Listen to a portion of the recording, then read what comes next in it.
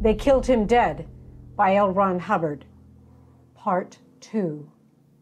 Motionless on his back, Detective Sergeant Lane lay and stared into the dark. He did not know how long he had been there or where he might be. He realized suddenly that he lay on some sort of operating table. He sat up, feeling the ache of his whole body. He knew that the sound had been going on for some time, but not until now had it forced itself on his attention. It was the low reverberations of a drum, quick but sinister and ominous. It fell barely perceptible on the darkness. Lane listened to it. It called to mind savage rites, grisly cannibalistic feasts. Another sound became recognizable. It was that of human voices. Listening intently, Lane made out the two distinct tones. One was harsh, the other was lifeless and dull. I have come to kill you, Morton. I have come to kill you, Morton. Lane's heartbeat quickened and the muscles of his lean jaw throbbed. Here was something which was understandable, and in it, perhaps, he would find the answer to the entire gruesome mystery. He slid off the operating table and stepped in the direction of the sound. It was not until then that he saw the streak of greenish light which came from under a door and through a keyhole. As he moved, the voices became much louder. Come to kill you, Martin. Lane cautiously tried the door and found it locked. He knelt silently and placed his eye at the keyhole. In front of his gaze, naked in the greenish light, was a small table. Lane shifted his eye and saw the lithe individual of past acquaintance. The detective moved again. It was all he could do to repress the gasp of horror which sprang to his lips. There, dressed as he had been that afternoon, was Kramer. Morton's secretary sat staring straight before him with dead, unfocused eyes. The sockets seemed lidless and sunken. The entire posture of the body was without resilience. I have come to kill you, Martin. I have come to kill you. Lane stood up and stepped back to hurl his weight against the door. He drew a deep breath, tensed himself for the shock, and the room gradually lit up with the greenish light. I would not do that if I were you, said Loup Garou across the room. The eyes behind the green mask were malevolent, terrifying. The detective glanced at the poised gun in LaRue's hand, looked at the operating table and the rows of instruments, and decided to choose the lesser of two evils. He sprang against the panel. Simultaneously with the lunge, Loup Garou sprang across the room, gun butt on high. Before Lane could whirl, the cold steel had arced down in a deadly shimmer of light. Lane sagged limply and then sprawled out at full length. In an instant, the detective lay once more on the operating table. Loup Garou's hands moved nervously and Lane was securely lashed to the white surface. The door, which Loup Garou had used, was opened, and Dawn Drayden stepped into the room. Going to carry it out, LaRue? I don't know. I'll kill him first and decide on that later. Prepare the slow-acting poison, will you? LaRue picked up a basin of water and threw it forcefully over Terry's face. That ought to bring the fool around. That is, if you can ever wake up a flatfoot. She was busy at a side table with a nickel-plated syringe. Lane came to quickly and tried to rise. He sank back when he felt the weight of the ropes and gave Loup Garou a fixed stare. So you're still here, eh? Why the devil don't you kill me and get it over? You won't have long to wait, Lane. Thanks for the bill. My men just delivered the other mimeograph. Your friend, the chemist, is lying unconscious in an alley. That is, he may be unconscious. Perhaps he is dead. Lane writhed and then subsided. Poor Kaler. Just because he had been asked to do a favor. I have a little surprise for you. I'm thinking of having you murder Leonard, and perhaps Reynolds. How does that strike you? If you think you can hire me... Oh no. I see you've got me wrong. I meant, well, you saw Kramer in the other room, didn't you? How would you like to be like Kramer? Lane looked wildly about him and caught sight of Dawn Drayden. He gave her an unbelieving stare and then fell back. If you're going to kill me, why don't you? Anxious to meet the devil, aren't you? You will, soon enough. Get that syringe ready, Dawn. Coming, LaRue. See this? It has a poison in it which will take effect in a half hour. He felt of the long, sharp needle. It's not likely that it will fail. It never has. Lane looked fixedly at that hideous nickel barrel and the ugly, sharp point. Just for your interest, everything seems to interest you, Lane. I might add that you'll... Spare me the elocution, LaRue or Loup Garou or whatever you call yourself. Get it over with. I might add that your body will be decently and publicly buried. You'll be found murdered on the street in front of headquarters. They'll know you're dead. 3 or 4 days from now, you're coming back to kill Leonard and Reynolds. Know what that means? It means the entire force will be panic-stricken. I'll rule the entire city. A reign of terror, understand? You're insane, LaRue. You can't get far. You'll be in the chair before the year is out. The detective steeled himself against the shock he knew was about to come. The needle sank into Lane's bared arm. LaRue's eyes dilated. The plunger was slowly pushed home. Lane felt the bulge of fluid underneath his skin. That's that. As much as I'd like to watch you die, I can't. I have business much more important than you. Morton. The green mask turned away. LaRue walked across the room and stepped through the door, holding it open for Dawn Drayden. The girl stepped through without a backward glance. The room was plunged into darkness. And now, we leave you alone in the dark to die. Alone in the dark to die.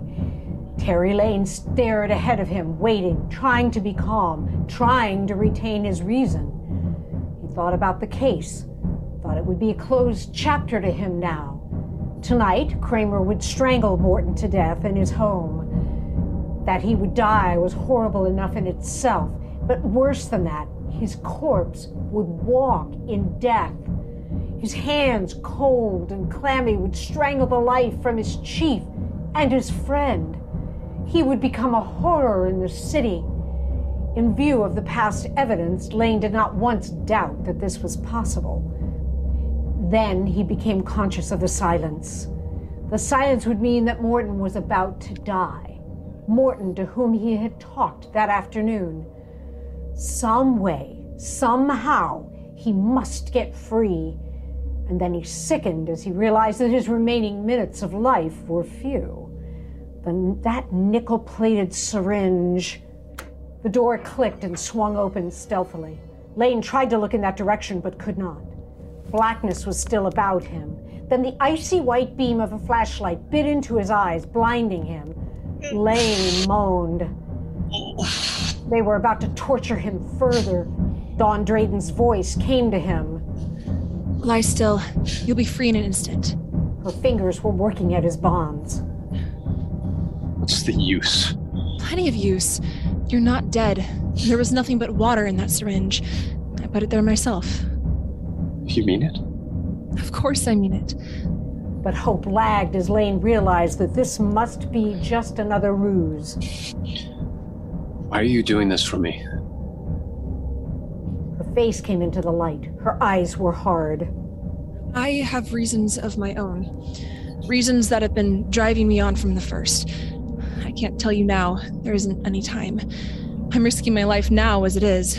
But if LaRue ever learns that I have helped you, then I put water in that syringe.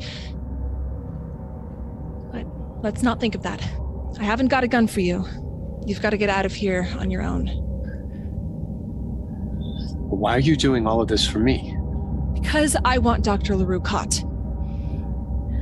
I hate him. He's a fiend. A murderer. No gun. A drum beating in the distance. A fiend still in his path, but for the moment, Terry Lane was free. He didn't consider the odds. He was in debt to the girl, and he would have to try and repay it by getting out of this place alive. The detective strode forward into action. Steps were before him, and he ran quickly down. As he plunged down the dim corridor, a phrase ran through the detective's mind. I have come to kill you, Morton. Some way, he must stop that murder. A door presented itself, and without pausing, Lane kicked it open. The mad, whirling strains of a jazz band hit him full in the face.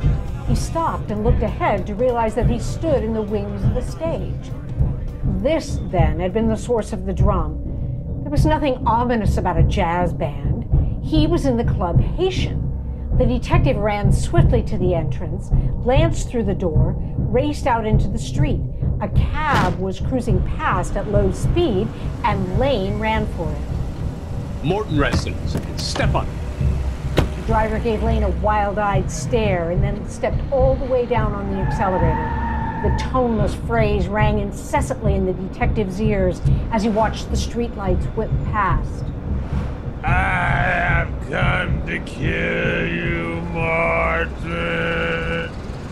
One scene was before him, the unfocused eyes of the dead Kramer.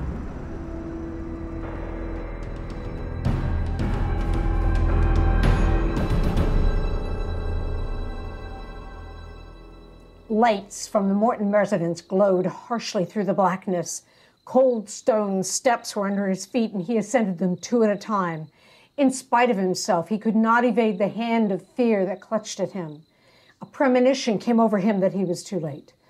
No, not too late. A hideous scream blasted the silence of the night. The front door was open. Lane sprinted into the deserted hallway. Another scream came from the top of the stairs. It was a race against death. Up there, Kramer, the detective thudded up the carpeted flight and whirled to face the room on his left. He saw the back of a man, the back of a coat from the grave. Kramer was slowly approaching the bed where Morton cowered with terror-stricken eyes. Lane rushed forward, stepped into the room to be savagely clutched from behind. He tried to wrench himself free, but the arms held fast. Some invisible person was holding him powerless. Kramer was plodding machine-like toward the bed, hands clutching out before him. Morton's palms were held out, supplicating, pitiful. I come to kill you, Martin. Don't come near me. You're dead, man. Get away from me. Kramer did not seem to hear. His steps were relentless, leaden. His sunken eyes bored unseeing before him. His face was putty-like in death. The hands were clenching and unclenching hungrily. Morton was sobbing, racked with terror. Kramer! I come to kill you, Martin. The convulsing hands stabbed forward. Claw-like fingers met about Morton's throat. The banker was jerked to the floor. Kramer slowly pressed the body down. The dead man's eyes were glassy, terrifying, without expression. Seconds lagged by. Then the murderer dropped Morton and stood up, carefully turning toward the door.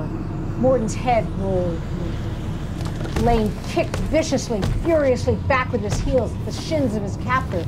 He knew that something would happen in a moment. The arms came away from him suddenly and whipped him around. Lane was sent spinning over against the wall. Flames spat at him from his captor's gun. A slug whined away from the plaster. The detective gained his balance and darted to one side. Lane leaped to the stairs and went down 4 at a time. Between 2 fires, the detective jumped into the living room and turned to send a shot into the ranks of his attackers. The gun clicked empty. A moment later, he found himself out of the house and running through the backyard.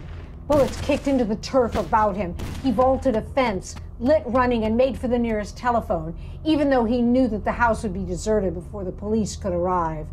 That is, deserted, except for the body of Morton, killed by the dead hands of Kramer.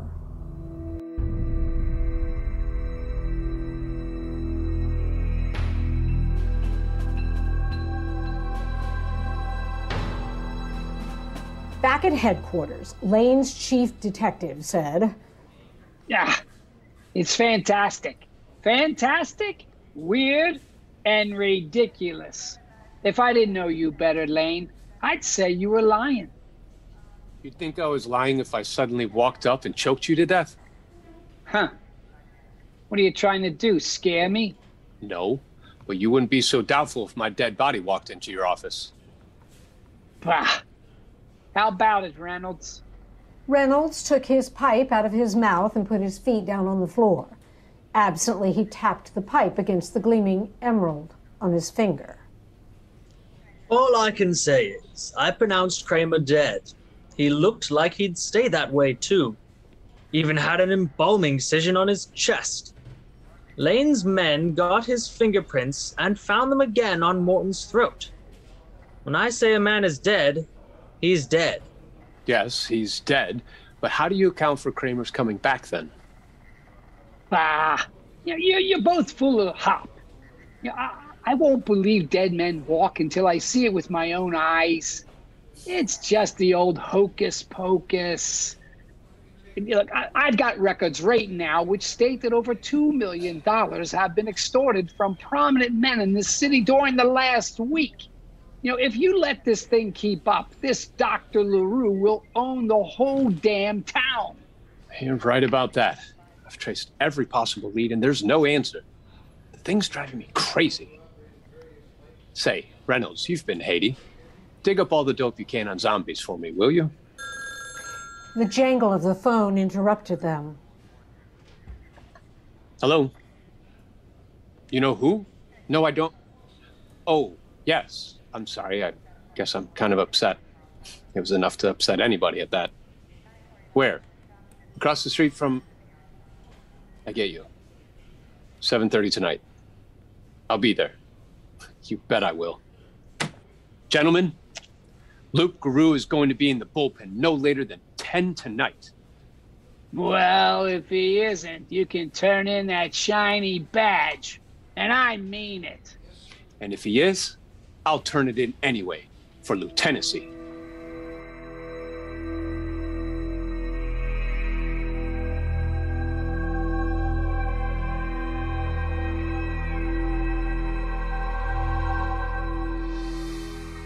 As per Dawn Drayden's orders, Detective Sergeant Terry Lane stood across from Galt's undertaking parlor at 7:30 sharp.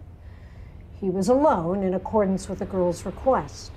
An arm touched him lightly on the shoulder, and he whirled to see Dawn's beautiful face beside him. She was pale, and worry lurked in her blue eyes, but she gave him a reassuring smile. This isn't any trap, and with a little luck, we'll be able to wipe the slate clean. LaRue is coming to Galt's tonight. Yes, he is coming with a dead man at 8 o'clock. We'll have to be on hand before that time if we expect to connect. All right. The fireworks can't start too soon to suit me. The detective reached up and gave the window a tug. It responded and slid silently open.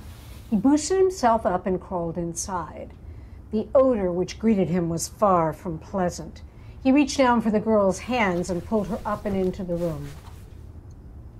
Now, we'll sit down and wait for our friend. We'd better hide ourselves. It's almost 8. What's better than a coffin? Lord knows there's enough of them around here.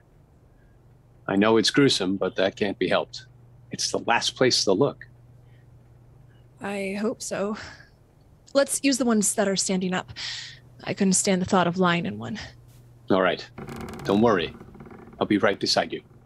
He closed down the lid. The detective looked about him and then chose a casket which leaned against the wall in the shadows. He stepped inside and closed the lid upon himself. Through the glass window, he could command the room with his eyes, if not his gun. The entrance door was opening slowly, and in an instant there appeared Loup Garou, dragging a corpse. Galt, the undertaker, the maniac's henchman, and Dr. LaRue passed through the outer room of the building and approached the embalming chamber. Come on. Let's put this thing on the table and get to work. He again snatched at the dead body they bore between them. Roughly, they threw the corpse on the white table of the embalming chamber. From within the coffin, Lane grimly laid out his plan of action. He did not know the identity of the dead man, but he correctly supposed that it was a cog in another murder extortion scheme. He was half-minded to attack the two waiting men, but stifled the impulse. He would wait until Loup Garou had finished his unknown task. With the brakes, Lane thought, he could control the situation with a minimum of rough work. And then it suddenly became apparent that the brakes were not to be with him that night. The bottom of the coffin was sliding gradually out from the wall. There was no mystery in it. The casket had been tilted back, and the added weight had caused it to slide out at the base. Lane braced himself for action. The only course left to him would lie in a sudden attack at that very moment. He thrust out the lid with a sudden jerk. It was this movement which caused his immediate undoing. With a dull scrape, the box crashed down. Lane was flat on his back, helpless. The henchman leaped to his feet and ran across the room, gun in hand. As he had seen the fall of the coffin, he lost no time in search. The detective thrust up the lid and tried to leap out. Death roared at him, and the bullets shattered the casket's glass. Lane rolled out and brought his own gun into play. The lithe one jumped aside and fired again. The detective gained his feet and rushed forward, gun up and ready. A flash of powder sprayed lead across his upper arm. Galt coolly aimed and shot from across the room. Lane felt the sear of the bullet above his temple. A gush of blood ran down into his eyes, blinding him. Lane was beset on three sides, and he did the only thing he could do. He backed up quickly and threw himself under the cover of the coffin he had so lately quit. Angrily, without feeling the pain of his wound, he brushed the blood out of his eyes. He saw that there was little hope of his getting out alive and saving Dawn Drayden. Galt saw Lane's gun come up over the coffin rim. He sent a bullet toward Lane's hand. The detective's gun shot away from him. Weaponless, the detective jumped to his feet, ready for the shock of bullets. Galt was upon him with a clubbed gun. Lane saw a gun crash down toward his forehead. Light exploded within his brain. He slumped dizzily, utterly limp. Loup Garou kicked his body for good measure. Throw him into one of those coffins. We'll dispose of him quick enough.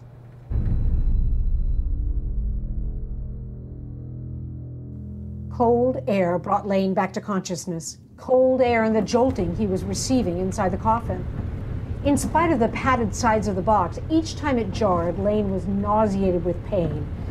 For the briefest space of time, he wondered where he was. And then he knew. The detective was in the back of a hearse. Admittedly, Terry Lane was afraid, but then it is said that only brave men can know fear. He clearly understood his position, but characteristically, he set his brain to work to devise a method of escape from a seemingly hopeless position. The thought of being buried alive was not a pleasant one. Cautiously, Lane lifted his head and looked upside down toward the driver's seat. By the light on the machine's dash, he could see the silhouettes of two men. He could hear the conversation of the men in front, and he listened absently. Where did you put the girl? In back of the elevator. She'll be safe there until I can blast her down. A brittle silence ensued, punctuated only by the jar of the rocketing machine. Experimentally, Lane reached out and touched the side of the hearse. His groping fingers encountered the metal rail along the side, and he gripped it. While he still gripped the rail, the car lurched and the casket shifted. Lane grunted and pulled again. Once more, the box lifted and scraped against the floor.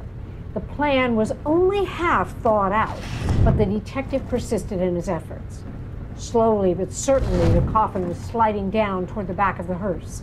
For some unknown reason, his captors had not strapped the thing in place. The shock of bumps was repeated over and over, and Lane valiantly worked each lurch to his own advantage. The hearse shot up the approach of a bridge, careening under the impetus of the bump at the start. Lane's coffin struck the doors at the back. The machine swooped down the incline and once more hit the rough road at a faster pace. Something gave way at the bottom of the casket. It tipped crazily and then teetered on the edge. Lane braced himself and drew in his arm, ready for the shock. Empty air snatched at the box. The edge hit the dirt with a scraping crunch. Lane was dazed by the impact and he exulted in his freedom. He lay at the side of the road, still confined by the casket, but free. Unable immediately to free himself, Lane took the next best course. He thrust his arm out and began to hitch his narrow prison off the road. He knew that he would soon be missed, and he did not intend to be picked up if he could help it. The life of Dawn Drayden depended solely upon him. Even with that bare clue in the back of the elevator to work upon, Lane knew that he would exert every faculty to effect the girl's deliverance. He didn't think of it as a heroic gesture on his part. To him, the rescue was a necessity far more important than his own well-being. Up on its side, flat on its face, over on top, slammed back to the bottom, rolled the casket, and within the next minute, Lane was securely hidden in tall grass and shrubs. They would naturally look for the box in the road. Lane prayed for any kind of break. Lane reached feverishly for the latch. Certainly there must be some way out of this prison, but once more his efforts met with complete failure. Footfalls were nearing, and Lane lay very still, debating the wisdom of crying out. The crunch of heavy leather shoes on gravel came closer. Lane mustered all his nerve. Hey! You on the road! Hey! You on the road! Who's that? Detective Sergeant Lane. I'm down here in the grass. Don't be scared. A long pause greeted this statement. Then the footsteps began again, and the stranger came over the highway. My God! Don't stand there like a nut. Get me out of here. Terror was visibly gripping the woman, for she stood with a flashlight on the coffin for the better part of a minute. Then she evidently bolstered up her nerve and stepped closer. Loosen the lock on this thing. If I don't get out of here, I'll have a reason for the box. White-faced, the stranger did his bidding and lifted up the heavy lid. Cold air flooded over the detective's body as he sat up. Wow. I never thought I was going to get out. Well, how? Never mind how. If you come around to the station next week, I'll give you half my paycheck. Right now, I'm in a hurry. Thanks. He called over his shoulder, but the stranger stood stunned beside the casket as though still afraid to believe her eyes.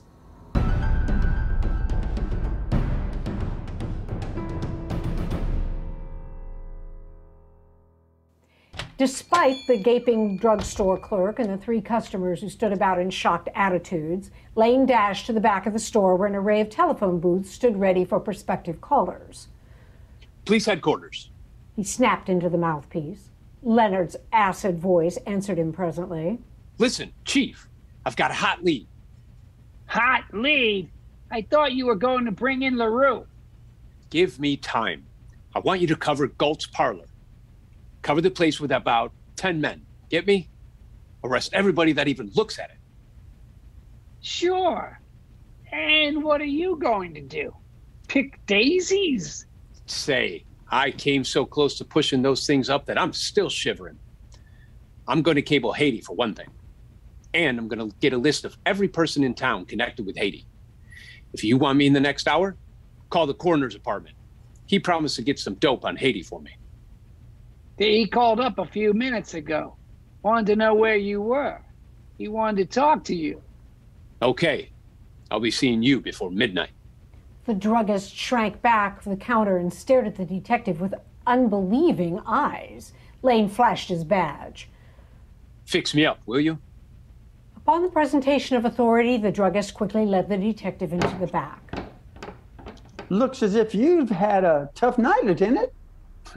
Not Lieutenant. That is, not yet. He glanced at himself in the mirror over the wash basin.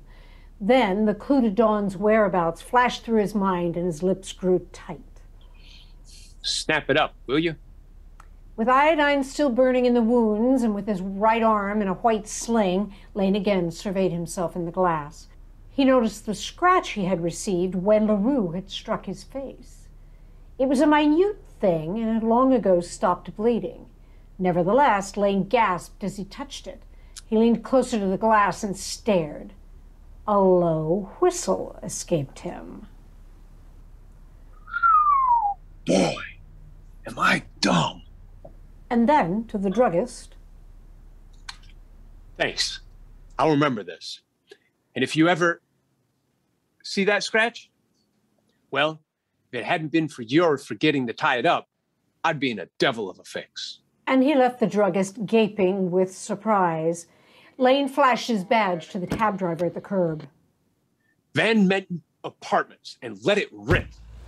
Within 5 minutes, they were before the lavish entrance.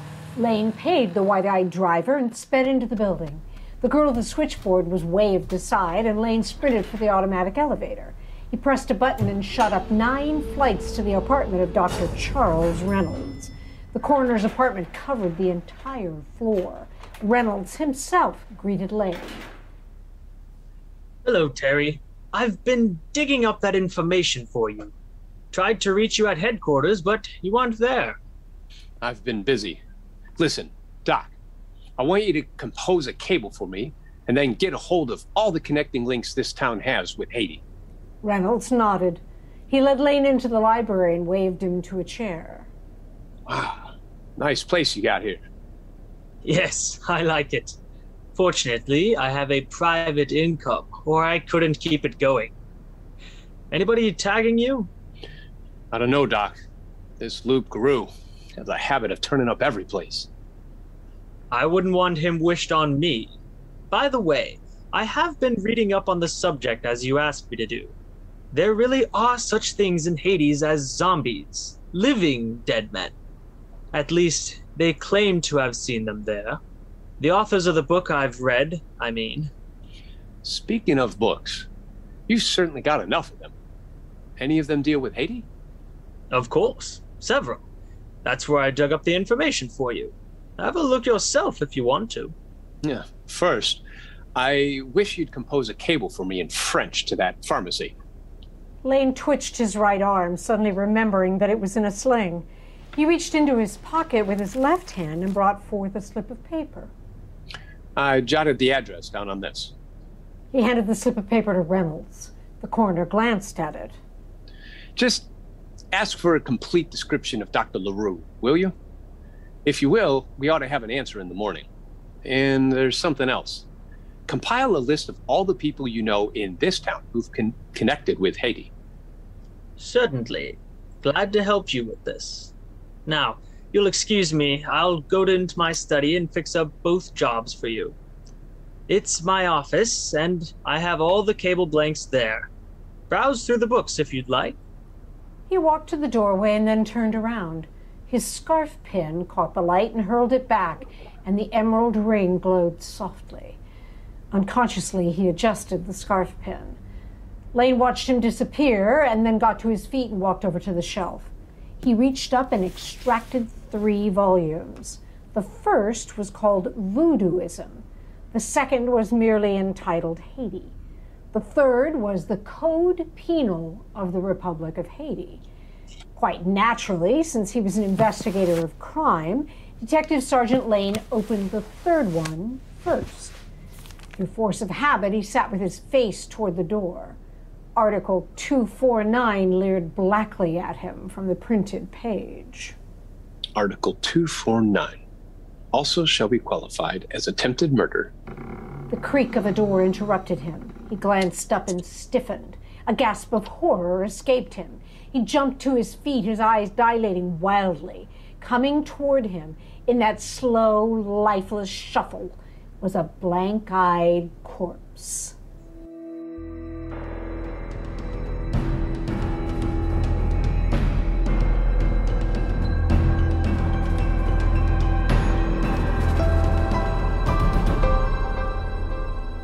So silent had been the passage of the walking dead man that Lane had not seen it until it was halfway across the room.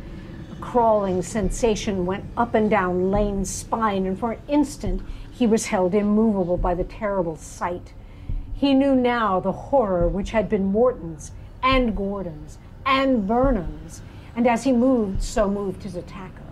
The detective backed away, keeping his eyes on the lifeless face. Sudden resolve caused him to stand his ground. The thing was shuffling faster now, seeming to sense the end. The hand stabbed out for Lane's throat. Like a boxer, Lane ducked. His left fist tightened. He carefully measured the distance to the dead man's jaw and swung with all his might. A long blow arced straight to the dead face. It crashed into the clammy flesh. The man swayed a little but did not move away. The hand shifted and came on. Lane snatched at the wrists, pushed them away. Up came his knee. The vicious jab caught the dead man in the groin. Still, the thing was on its feet. Its strength was horrible. A sob caught in Lane's throat as he realized the hopelessness of the situation. There was not even time to strike back. With the deadly purpose of an automaton, his attacker was forcing him back against the mahogany desk, bending him with the weight and strength of a thing not to be denied. Lane struggled, striving desperately to get rid of the thing's horrible clutch. The cold, clammy hands caught at his throat. He felt them squeezing tighter. His breathing became more difficult. Then, suddenly, through a hazy blackness, half unconscious, he felt those talon-like fingers release their grip as the power of animation seemed suddenly to leave the living dead man.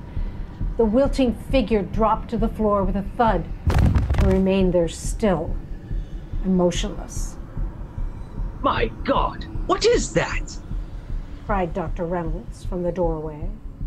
Why, it's a dead man. Yes. Lane breathed, leaning weakly against the desk. A dead man. One of your dead men, Dr. Reynolds.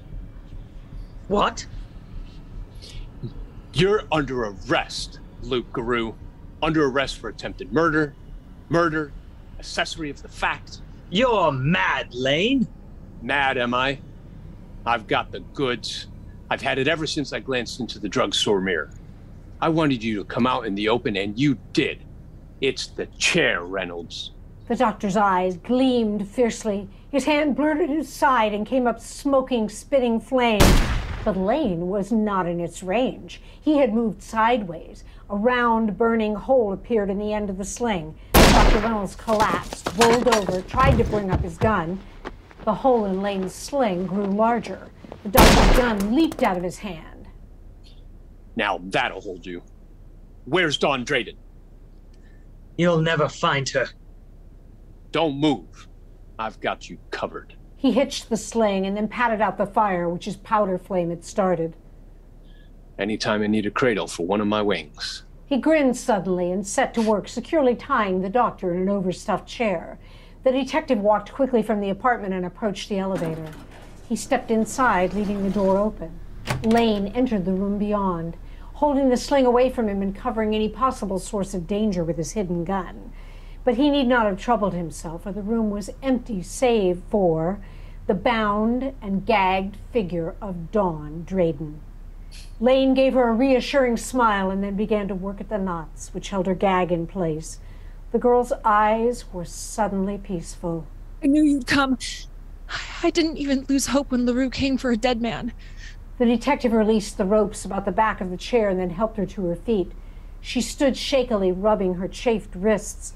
Then, with a small cry, she threw herself into his arms. After a moment, Lane spoke. There's still work to be done. Where's the doctor's laboratory? In there, I suppose. I saw a white table when he opened that door. Lane stepped into the second room, stayed there for a moment, and then came back with a wicked-looking syringe. Come with me, Don. I've got Reynolds strapped to a chair out here. Together they went into the library. The coroner still writhed, glared about him. But Reynolds glared no longer when he caught sight of the nickel-plated syringe. You wouldn't. You can't. You're an officer of the law. That's got nothing to do with it. I'm gonna pay out a little justice. If you go to trial, it'll be your word against mine. You, the coroner. Maybe they wouldn't believe me, Reynolds, if I tried to tell them what a feed you really are. You might escape the chair, but you'll never get away from this. He stabbed the flesh with a needle, his thumb on the plunger. Stop! What do you want me to do? Talk. And talk fast. I want him to tell you. That's what I wanted from the first. I hate him. Perhaps you'll understand when I tell you that 5 years ago, this man, this monster in human form, was in Haiti. He was plotting then, planning to use zombies, living dead men to do his rotten work for him. I was in Haiti with my brother. Jim was weak, easily led.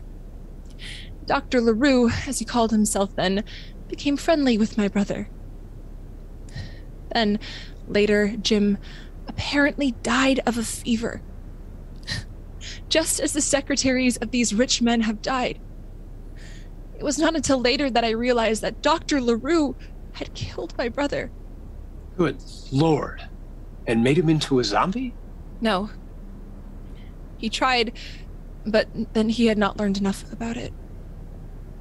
His efforts were not successful.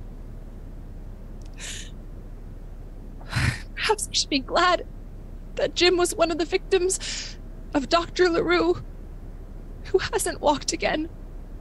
But there are others. Perhaps we may still be able to help them if we learn how this Loup Garou has placed them in their half-dead state. He can help them. That's why I gradually worked my way into his confidence. It wasn't easy for me to do. Hating him, loathing him. Yet I'd hoped to be able to help the others by pretending to be his aide. To be able eventually to turn him over to the police. I see. You see, I have pretended that I knew nothing of the real cause of my brother's death. But always, he was watching me. The first time you saw me, said you were going to take me to headquarters. I ducked behind a cab standing at the curb. I didn't dare go with you then, for he'd seen me. I wondered what the deuce had happened to you. Oh, make him talk, or else make him one of them. Make him suffer as he has made these men who have been the walking dead. Talk! Lane's thumb pressed on the needle sticking into Reynolds' arm. All right. You'll find the formula in the upper drawer of that desk. The chemicals are in my laboratory. I swear they are. With those, the men can be brought back to normal health. Any doctor can do it. Look and see. It's here. I think he's right. Now then, I want the full particulars. Quick. I learned it in Haiti. There is a certain drug which creates a state of suspended animation for a few hours. Remember, as coroner, I was the one who examined those men and pronounced them dead, even those who supposedly died of the fever. I knew they weren't dead because I had given them the drug each time. But they were buried. No, they weren't. Reynolds glanced at the point of the syringe still sticking in his wrist. Only their empty coffins. Galt, the undertaker, was working with me. He arranged that. He was the man at the car with me when you hit me and thought you had knocked me out. But you didn't hit as hard as you thought. I got away. Never mind that part of it now. What made those men into zombies? A second drug which affected their brains. Left the men in a semi-hypnotic state. They have no will of their own, but will carry out any given order. Where did you get these drugs? They were in Papaloe, a voodoo priest who owns a drugstore in Port-au-Prince. I stayed with him and he liked me. He swore me to secrecy and taught me how to mix and use those drugs. That's why I was so anxious to get that pharmacist bill. I had my men knock Dr. Kaler out after I thought I saw you give him bill that I dropped when I was examining Gordon. I was looking for it when I came back for my gloves.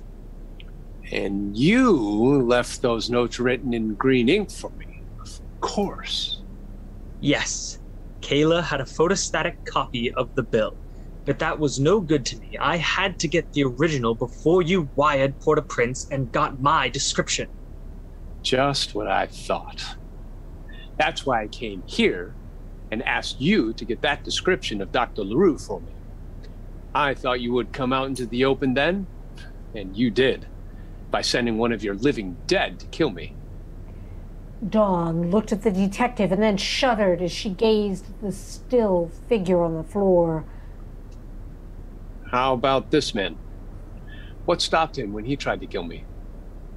I hurried, failed to give him enough of the drug. He isn't dead, just in a state of suspended animation. There is an antidote that will bring him back fully to normal life. The phone rang, and Lane answered it. It was Chief Leonard calling. You say you've got Golt and 3 others? Now, come up to Reynolds' apartment and get Loup Garou.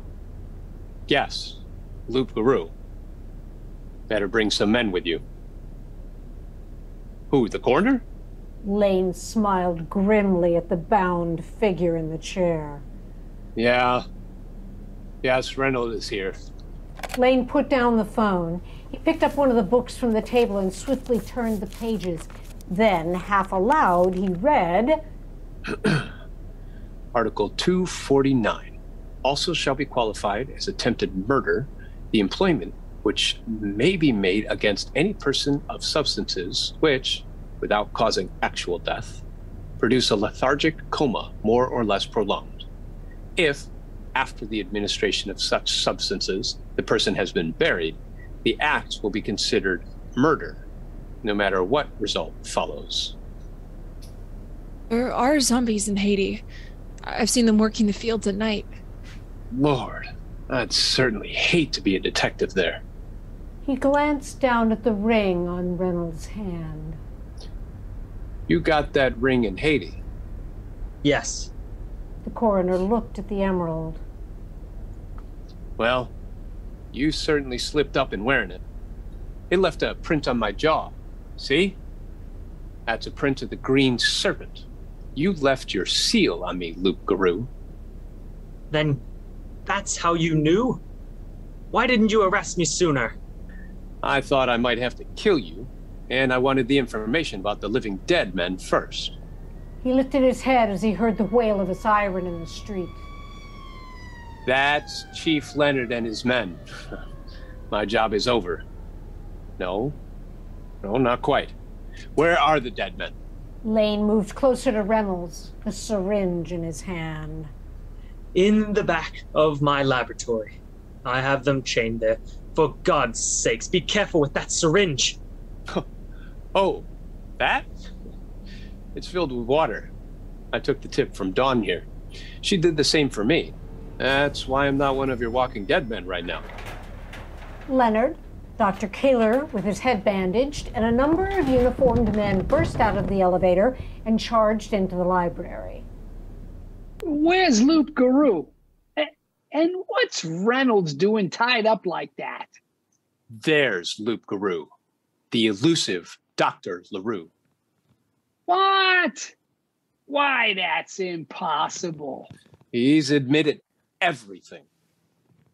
It required a man with medical knowledge. Right, Doctor. There's a list of drugs here on this paper. You'll find those living dead men all chained in Reynolds' laboratory in back of the elevator. You can mix up the works, they'll come back to life in a hurry. Interesting. I always did want to know that formula. All right, Lane, I'll get to work at once. I'd sure hate to be a detective in Haiti. They are nicer here.